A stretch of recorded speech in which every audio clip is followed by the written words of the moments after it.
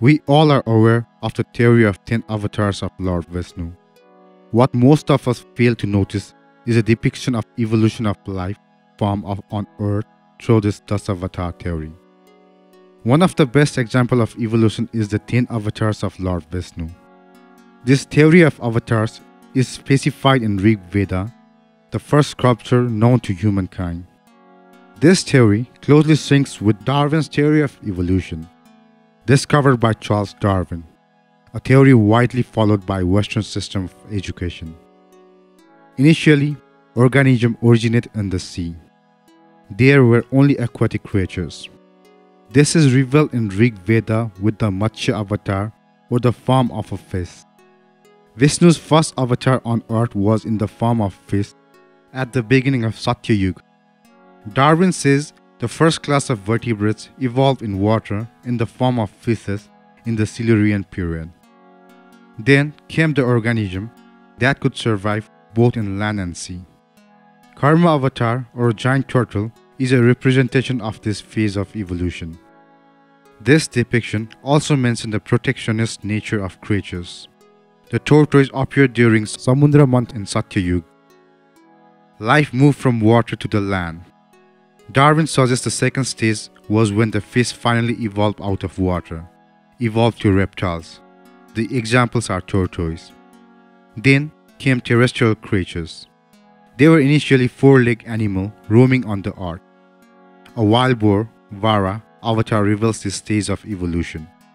Theory of evolution says reptiles evolved into semi-amphibians and then into mammals and land animals in the Triassic period. The Vara avatar in Satyug signifies the birth of the mammal.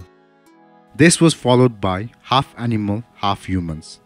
They were cruel, uncivilized, and rough with human values. This is depicted in Rig Veda by the Narasimha avatar.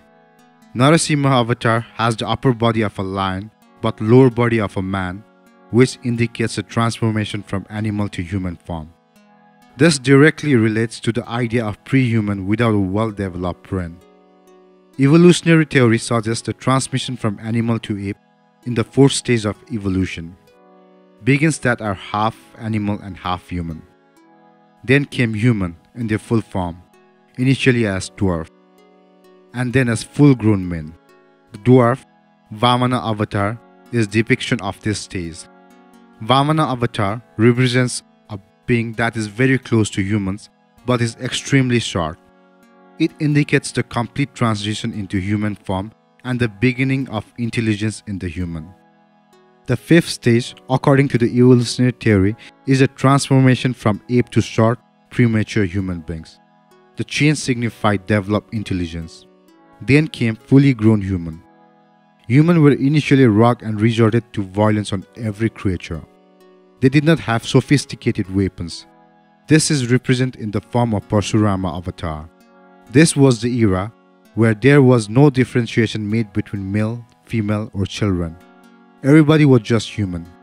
This represents the tribal mentality of human. This was a time before there were organized civilization. Warrior with an axe from the Treta Yuga. This is the sixth avatar of Vishnu that has no animal characteristics and wields an axe. So Parshurama, in other words, is a Homo sapien.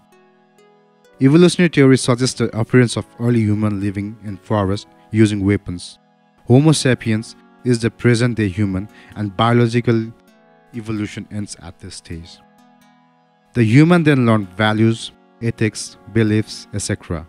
Humans started living in communities, civilization, creating their own kingdoms, system of governance, and social hierarchies. Gradually, they represented heroism, leadership. Men started protecting women, who are typically physically weaker. With evolved practice of living habits formation, humans became less violent, more mature, calm, and respectful. Humans began having rituals and tradition. The human also started having relationship with other human, that of a child, son, daughter, spouse, parent, sibling, a student, mentor, etc.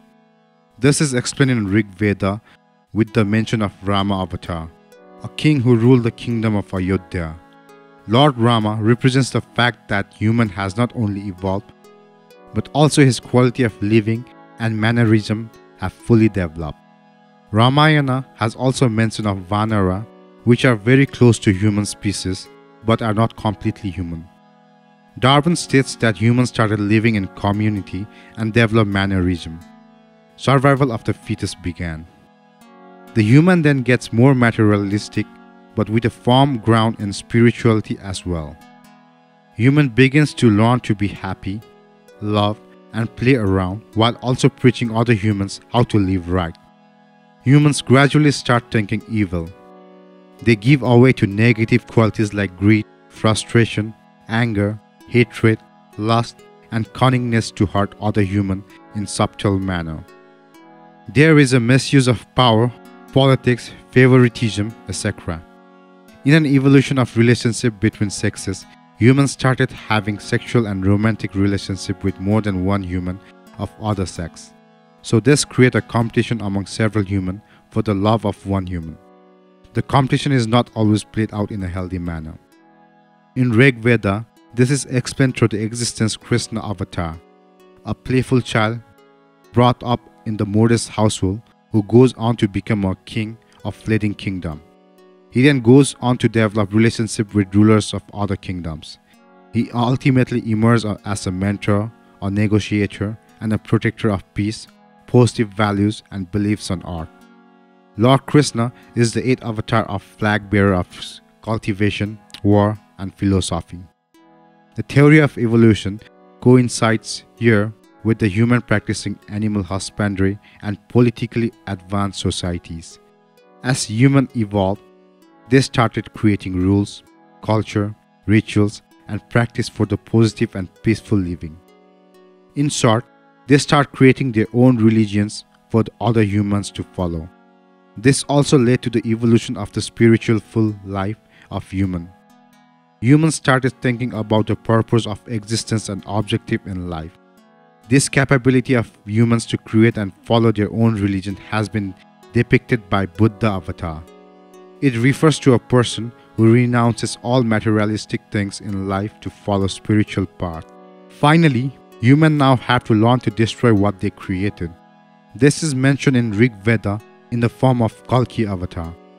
Kalki is predicted in the Puranas to be the 10th and last avatar of Vishnu, which will incarnate it at the peak of Kali Yuga, or the last great age of Earth.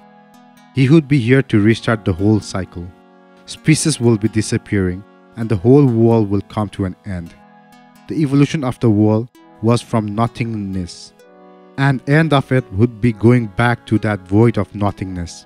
However, in between this aspect of being of nothingness, Lord Vishnu is said to have taken many forms to help in the evolution of the world, and here is a brief description of his 10 avatars, of which 9 have already incarnated, and the universe awaits the triumph birth of the Dashavatar with a bated breath. The evolution many times proposes that whatever is created has to be destroyed to begin the process of creation all over again. And this very aptly fits into the theory of Dashavatar. When we study mythology and the theory of evolution, the approach seems to be quite similar. Whether it is a mere coincidence or a fact gains mixed review. Darwin's theory of evolution states that we have evolved from a common source, primarily from water over millions of years from simple form, slowly evolved into complex life form. Evolutionary theory, when viewed from a particle perspective, neatly intersects with the 10 incarnation of Lord Vishnu. Thank you.